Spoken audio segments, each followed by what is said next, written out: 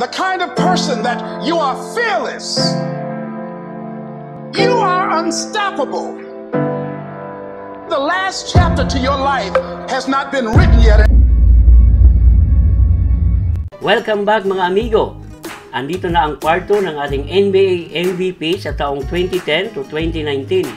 At konting recap lang sa part 1. Ang MVP sa 2010 ay si Lebronjames, sa 2011 ay si DROSE, at sa 2012-2013 ay naging back-to-back MVP uli si Lebronjames.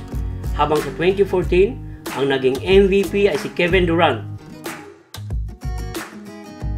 Sa taong 2015 ay nakuha ni Stephen Curry ang MVP na siyang naging 7th pick noong 2009. Nag-average si Steph ng 23.8 points, 4.3 rebounds at 7.7 assists. Nagtapos sa record ng regular season ang Golden State Warriors sa 67 wins at 15 losses at naging number 1 sa NBA. Sunod-sunod ang panalo nila sa playoff hanggang dumating sila sa finals at tinalo nila ang Cleveland Cavaliers at naging champion sila sa taon na yon. After 47 years ng franchise history. Sa taong 2016 ay naging back-to-back MVP si Stephen Curry na nag-average ng 30.1 points, 6.7 assists at 5.4 rebounds. At siya ang naging pinakaunang unanimous MVP sa history ng NBA. Maging ang mga all-time greats na sina Michael Jordan, Magic Johnson, Lebronjames at marami pang iba ay hindi nila nakamit ito. Ang sabi ng mga NBA analyst ay marahil dahil na-revolutionize ni Steph ang basketball sa pamamagitan ng 3-point shooting. At kung mapapansin natin ngayon, halos lahat ng teams ay meron talaga silang shooter sa lineup. Kahit ang kanilang mga big man ay kailangan may shooting ability para makakatch up sa pacing ng laro. Nagtapos ang Golden State Warriors bilang number 1 seed sa regular season sa 73 wins at 9 losses at na-break nila ang record ng 1996 Chicago Bulls na 72-10. Sa Western Finals, nakalaban nila ang OKC ni Durant at Westbrook. Sila ay nakabangon pa mula sa 1 win, 3 losses na standing sa best of 7 at nakapasok sa NBA Finals. Pero, tinalo din sila ni Lebron, Kyrie at Kevin Love pagkatapos lumamang sa 3-1 sa best of 7 na standing.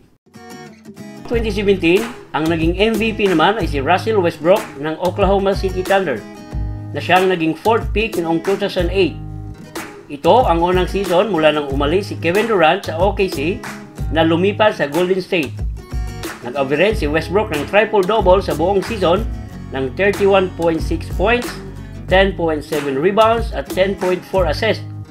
Pero ang kanilang team ay nagtapos lang sa record na 47 wins at 35 losses na naging number 6 seed lang sa Western Conference.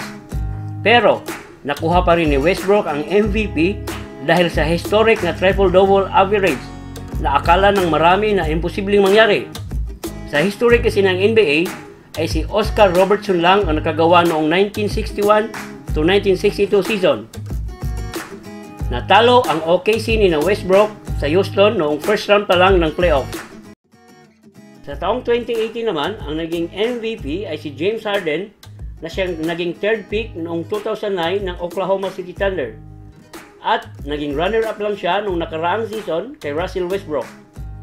Nag-average si James Harden ng 30.4 points, 8.8 assists at 5 rebounds. Nagtapos ang team nila bilang best record sa NBA sa standing na 65 wins at 17 losses. Naging maganda ang laro nila sa playoff at umabot lang sila hanggang Western Conference Final dahil natalo sila ng super team na Golden State Warriors na nadagdagan ni Kevin Durant ng taon na yon at sila ang naging eventual NBA champion. Sa taong 2019, naging MVP naman si Giannis Antetokounmpo o tinawag na the Greek Freak ng Milwaukee Bucks. Naging 15 pick siya ng Milwaukee Bucks noong 2013. Nag-average ng 27.7 points, 12.5 rebounds at 5.9 assists at ang Milwaukee Bucks ay nagtapos sa regular season sa record na 60 wins at 22 losses bilang best record sa NBA. Pero natalo sila ng eventual NBA champion na Toronto Raptors sa Eastern Conference Finals pagkatapos nilang lumamang ng 2-0 sa standing ng best of 7 series. Maraming salamat mga amigo sa panonood nyo at sana'y hindi kayo magsasawang sumuporta sa channel ko.